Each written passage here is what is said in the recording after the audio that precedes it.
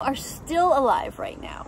People like Gordon Ramsay. Imagine if he honestly said he had a whole change of personality, which will never happen, by the way, because the guy is a total creep. But let's just say, people like him, all the chefs of the world said, we are tired of abusing animals. We are tired of paying into this system. We're tired of not being brave. We want to be brave and speak out, even if you don't like us that much. We want to do the right thing. We want to leave a legacy of kindness on this planet. So from now on, all of them would wear on their lapels here, on their jackets, or on their chef coats, you know, vegan from now on. I'm a vegan chef. Can you imagine? How cool would that be?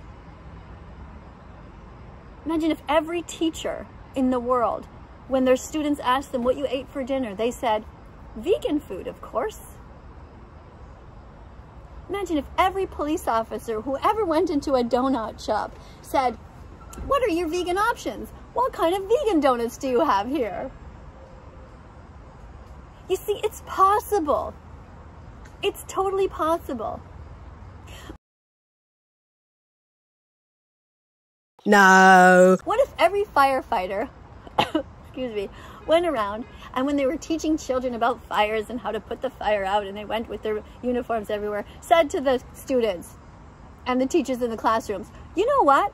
When there's a fire, I don't run to the fridge to rescue the vegetables and the fruits, because plants don't have feelings. Plants are not alive. They're not sentient. We could argue if they're alive or not, but they're not sentient. They don't feel. Plants don't feel pain.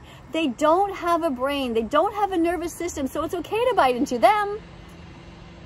You have a heart. You know where to start. Right now, you can be vegan from now on. Imagine if all the firefighters taught people that, said, we save the animals in your homes. We save the people. We don't save the celery. You know? Imagine if every business person, when it was time to go out and eat, they said, okay, it's time to eat. Which vegan restaurant do you want to go to today? Imagine if that was the default. To do good, to be kind, to truly be kind, not just polite, but actually kind. What a world it would be. What a shame that the Queen of England didn't become vegan in her later years. She could have had such a domino effect.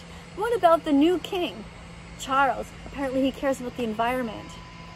Does he really? Because the best thing you can do for the environment individually 3 times a day is to eat vegan foods, to not contribute to the suffering and the pollution. But most people won't do that because most people are selfish narcissists. But are you? What will your legacy be? How will they remember you after you die? Now, I have no illusions about how I'm going to be remembered. Sure, I have my Wikipedia page that they started and they wrote a bunch of facts on there. But you know, sometimes people get facts a little bit wrong. I don't know, I haven't checked it in about a year.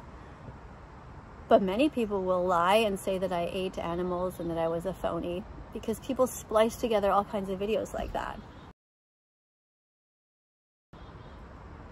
But those who will really research, who really want to know, who really care about the truth, will know that I tried as hard as I could for the last many decades of my life, or however long I live, to encourage people to be as vegan as possible. I tried so hard to undo the damage. I'm trying. Don't you want to try? Don't you want to try?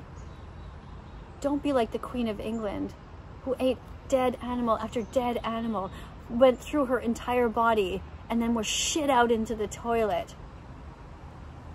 Thousands of them. Thousands of innocent animals treated that way by the Queen of England. Because of what? Because of stupidity? No. Because the Queen of England wasn't actually brave or kind. She was merely polite. No.